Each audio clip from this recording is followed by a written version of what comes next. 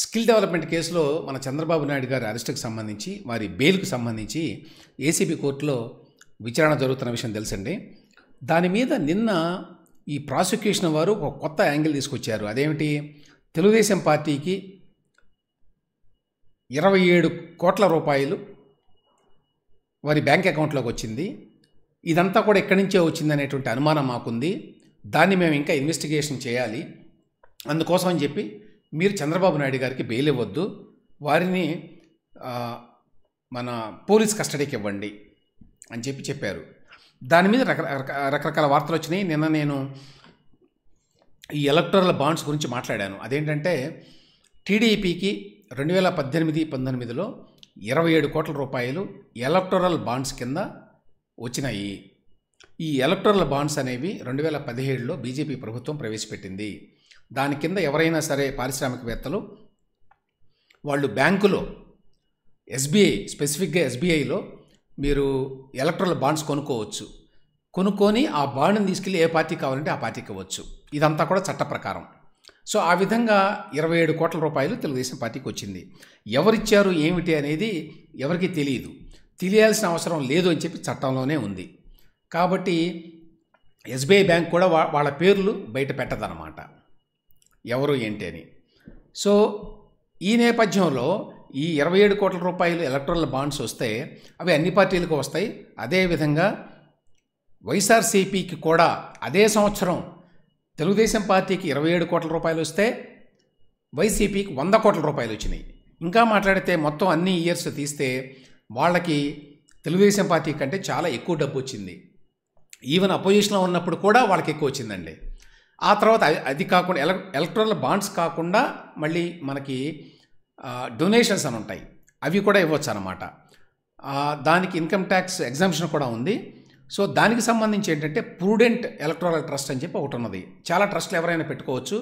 ఆ ట్రస్ట్ ఢిల్లీలో ఉంటుంది. ఆ ట్రస్ట్ వారు ఏంటంటే చాలా కంపెనీల వాళ్ళు అందులో డబ్బులు పెడతారు, డొనేషన్ ఇస్తారు.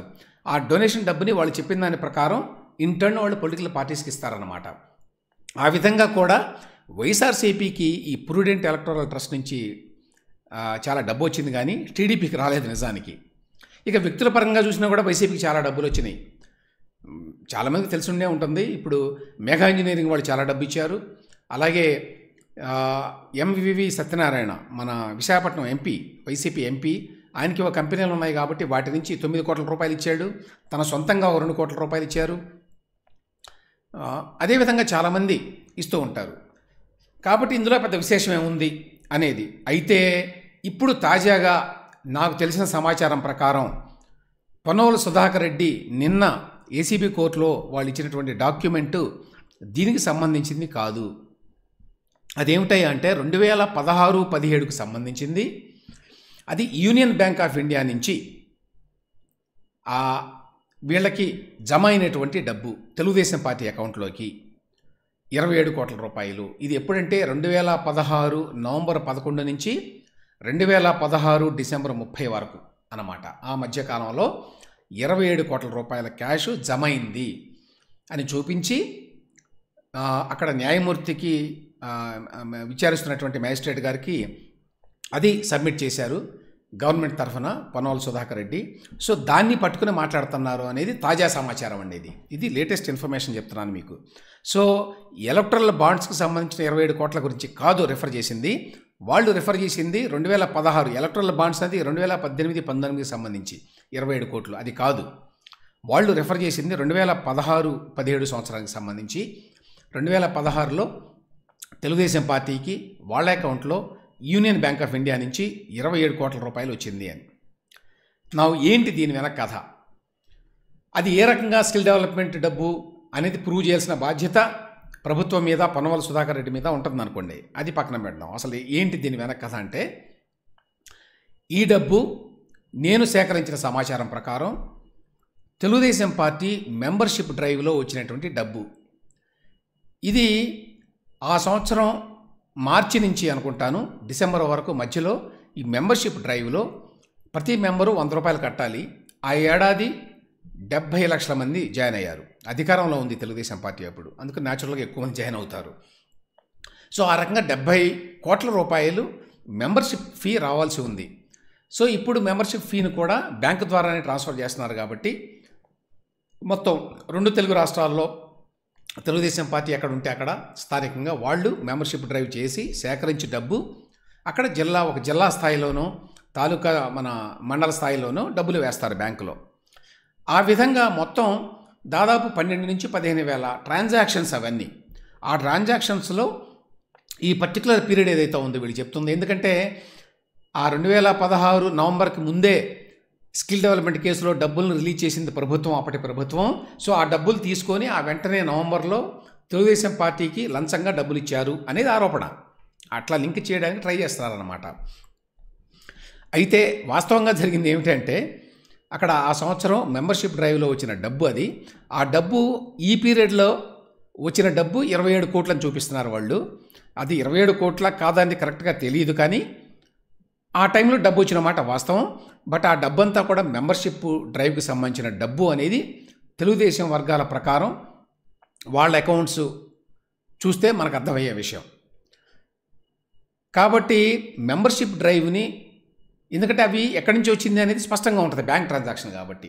సో దాదాపు 12 నుంచి 15 వేల ట్రాన్సాక్షన్స్ ఆ మార్చి నుంచి డిసెంబర్ వరకు ఉన్నాయి. సో ఇందులో కూడా ఎన్నో వేల ట్రాన్సాక్షన్స్ ఉంటాయి ఆ మంత్లో కూడా. అంటే దాదాపు 40 రోజులు అనుకోండి. నవంబర్ 11 నుంచి డిసెంబరు 30 వరకు అంటే 50 రోజులు. ఆ 50 రోజుల్లో వచ్చినటువంటి ట్రాన్సాక్షన్స్ అన్నీ కూడా మెంబర్షిప్ డ్రైవ్కి సంబంధించినవి. దానిని చూపించి పొన్నవాళ్ళ సుధాకర్ రెడ్డి ఇది స్కిల్ డెవలప్మెంట్ కేసులో వచ్చిన లంచం అని న్యాయస్థానాన్ని నమ్మించడానికి ఒక ప్రయత్నం చేశాడు ఆయన.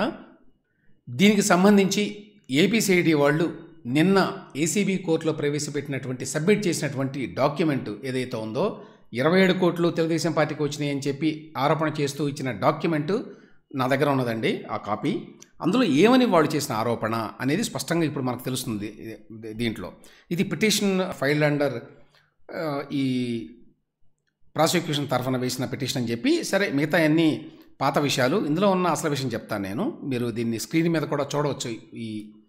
ఈ డాక్యుమెంట్ ఏదైతే ఈ పొన్నవాళ్ళ సుధాకర్ రెడ్డి సబ్మిట్ చేశారో CID తరఫున కోర్టులో ఏం చెప్తున్నారంటే, వీళ్ళు యూనియన్ బ్యాంక్ ఆఫ్ ఇండియా విజయవాడకి 22/9/2023 అప్పుడు ఒక లెటర్ రాశారట. ఎవరికి? యూనియన్ బ్యాంక్ ఆఫ్ ఇండియా వారికి. అందులో ఫలానా అకౌంట్లు వారితో పాటు బ్యాంక్ ఆఫ్ బరోడా, ఈ రెండు ఏంటంటే తెలుగుదేశం పార్టీ అకౌంట్లో ఉన్నటువంటి బ్యాంకులండి. ఈ 2 బ్యాంకులకి వాళ్ళు లెటర్ రాశారు. ఏంటి రిక్వెస్ట్ ఏంటి? To provide the bank transaction statements from the period from 1/1/2013 to 31/12/2020, 2013 నుంచి 2020 వరకు మధ్యలో మొత్తం ట్రాన్సాక్షన్స్ అన్నీ తెలుగుదేశం పార్టీకి సంబంధించినవి, లావాదేవీలన్నీ కూడా మాకు ఇవ్వండి, మీ బ్యాంకుల్లో ఏం జరిగినాయో. Union bank of India, bank of Baroda. So దానికి వారు పంపించారట స్టేట్మెంట్స్ అన్నీ కూడా బ్యాంకు వారు. వాటిని వెరిఫై చేసిన తర్వాత వీళ్ళు కనుక్కున్న విషయం ఏంటంటే 27.47 కోట్ల రూపాయలు ఇది టీడీపీ అకౌంట్కి క్రెడిట్ అయింది అని. ఎక్కడ? యూనియన్ బ్యాంక్ ఆఫ్ ఇండియాలో. A period? నవంబర్ 11, 2016 నుంచి డిసెంబర్ 31, 2016. సో ఇప్పుడు ఏమంటాడంటే వీళ్ళు అనేది ఏంటంటే, ఈ డిపాజిట్లు ఎప్పుడు చేశారు? ఈ క్యాష్ డిపాజిట్లు అంటే 370 కోట్ల రూపాయలు ఏపీఎస్ఎస్డిసి నుంచి డిజైన్ టెక్కి మార్చి 2016లో వెళ్ళినాయి. అవి అక్కడి నుంచి వేరే వేరే కంపెనీలకి వాళ్ళ పార్ట్నర్స్ ఎవరైతే ఉన్నారో డిజైన్ టెక్ పార్ట్నర్స్, పీవీఎస్పీ లేక స్కిల్లార్ కంపెనీ, అట్లా వేరే వేరే allied computers, Patrick info services, ఇట్లాంటివన్నీ కూడా ఆ కంపెనీలకి ఇంటర్న్ వెళ్ళినాయి. అవన్నీ షెల్ కంపెనీలు, దొంగ కంపెనీలు అని CID వారి వాదన. సో దాంతోపాటుగా సీమన్స్ వాళ్ళ దగ్గర నుంచి కూడా మాకు చాట్ మెసేజెస్ అవి ఉన్నాయి. వాటి ప్రకారము చూస్తే మేము వచ్చిన కంక్లూజన్ ఏంటంటే, there is a clear overlap of timelines between the round tripping of amounts misappropriated from the funds of APSSDC through shell companies and the credits in cash to the UBI account of TDP. So TDP union bank of India అకౌంట్లకి ఈ డబ్బులు రావడం, అక్కడ skill development కార్పొరేషన్కి డబ్బులు చెల్లించడం అనే దాని మధ్య ఈ రెండింటి మధ్య కూడా మాకు సంబంధం కనిపిస్తోంది.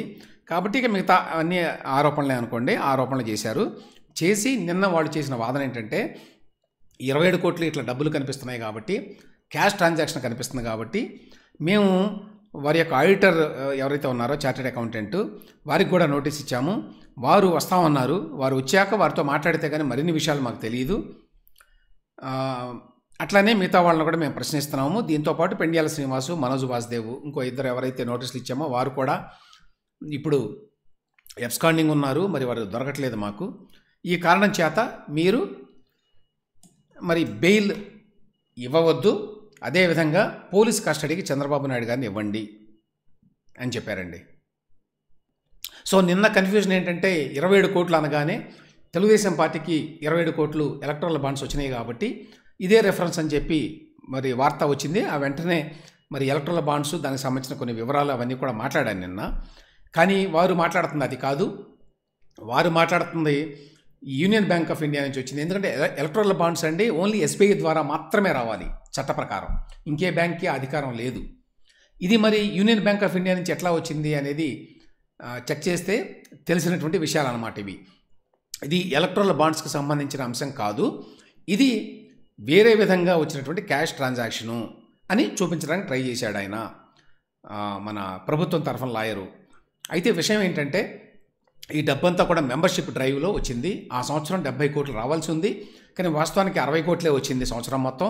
అందులో వీళ్ళు చెప్పేదాని ప్రకారం 27 కోట్లు ఆ 50 రోజుల పీరియడ్లో వచ్చిందనమాట. సో ఎవ్రీ 2 ఇయర్స్కి ఒకసారి మెంబర్షిప్ డ్రైవ్ ఉంటుంది టీడీపీలో. సో డబ్బులు ఎంతో కొంత వస్తూ ఉంటాయి. అంటే అధికారంలో ఉన్నప్పుడు ఎక్కువ వస్తాయి, ఎక్కువ మంది మెంబర్స్గా జాయిన్ అవుతారు కాబట్టి. అధికారంలో లేనప్పుడు లాస్ట్ టైం 40 కోట్లు ఎంత వచ్చినట్టున్నాయి, ఎందుకంటే తక్కువ మెంబర్షిప్ డ్రైవ్ జరిగింది. సో ఆ రకంగా ఈ మెంబర్షిప్ డ్రైవ్ అని చూపించి మన పొన్నవోలు సుధాకర్ రెడ్డి గారు ఇది లంచం అని చెప్పడానికి ప్రయత్నించారు.